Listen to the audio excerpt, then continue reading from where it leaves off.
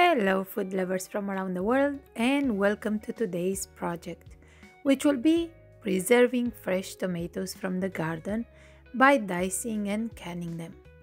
We'll also add a twist that will make them even better and more flavorful. Lots of people are apprehensive when it comes to canning, but I try to make the whole process as easy as possible while also making sure we have a great result.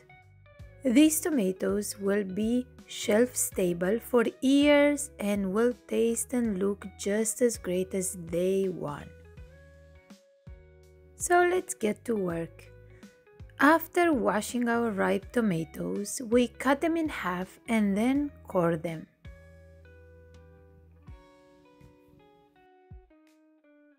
We slice them in thick slices if necessary and then dice them.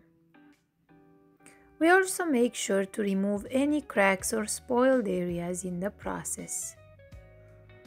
The cubes have to be reasonable size so they won't break down completely while sterilizing the jars. If you don't grow your own tomatoes, I encourage you to go to the farmer's market and find a deal on them, bring home a few pounds and start canning them. That's the best way to practice before planting a garden yourself.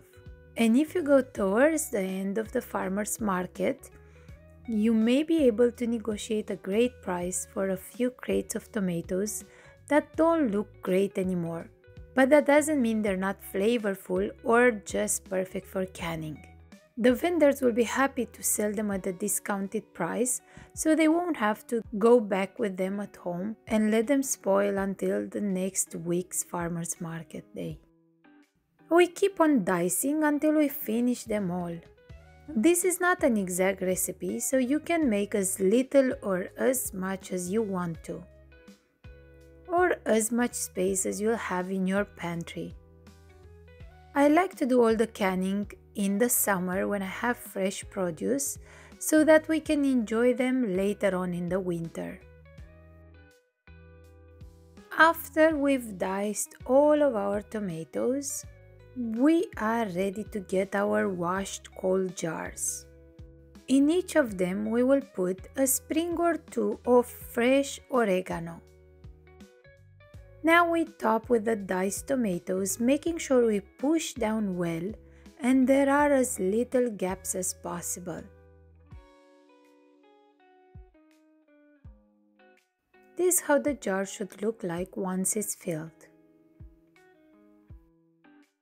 After we will water can them, they will soften and decrease in volume quite a bit, while also releasing their natural juices. So we want the jars to be well packed, and that way we won't end up with a half empty one. If you guys find value in my recipes and would like to support the channel, the best way to do that is to like, share, subscribe and leave a comment. Tell me if you've ever canned tomatoes or canned anything else and what did you think about the process? Was it easy? Was it hard for you? Would you do it again? I read each and every comment and I try to reply to everyone, so don't hesitate to communicate with me that way. Since we don't add any water or liquid, these tomatoes will be packed with flavor. When all the jars are filled, we add a couple of fresh basil leaves to each one and then a couple of peeled garlic cloves. This is the twist I was telling you about. The herbs will infuse the tomatoes with their aromas and then they can be turned into a pasta or a pizza sauce in no time by just blending the contents. Isn't that amazing?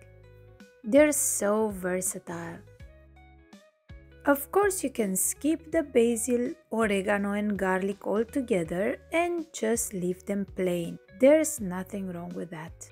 I had some plain ones from the last year, so I decided to make these ones with a nice aroma. And also because I had plenty of basil, garlic and oregano in the garden. Lastly, we add half a teaspoon of salt to each pint jar. The salt is optional, or you can decrease the quantity if you're watching your sodium. We wipe the rims with a paper towel so that we make sure there is nothing left on them or the jars won't seal properly. We put on the lids and then the bands. Don't over tighten the bands, just finger tight. The air needs to be able to escape while sterilizing the jars to create that vacuum. Time for that. We put the jars in our water bath canner filled with room temperature water since our jars are also cold. We always want the water and them to have the same temperature, otherwise the jars may crack. I'll also be using my pressure canning pot as a water bath one so I don't have to go through the process 2 times. We need to make sure that the water is at least 2 inches above the jars. Then we cover the pots and turn the heat on to high. Once the water starts boiling, we put the timer on for 60 minutes.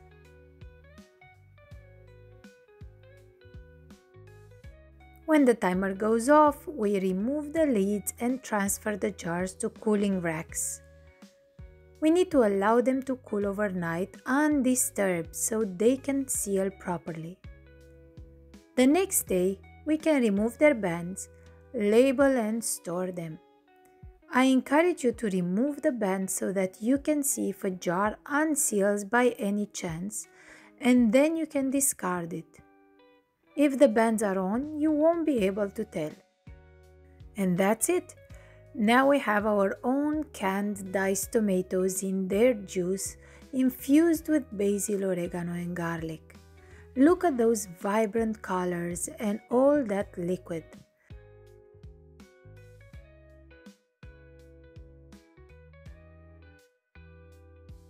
My favorite part is arranging them on my pantry shelves. It gives me such a satisfaction seeing them all aligned and waiting to be enjoyed. What's your favorite part of the canning process? And just to show you how well they look even after a while, here is a jar from last year still looking great.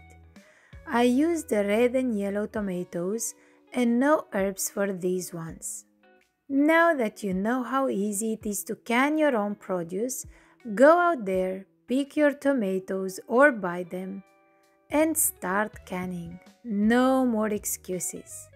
Let me know in the comments below if you've made them and how they turned out. I'll see you again soon. Bye!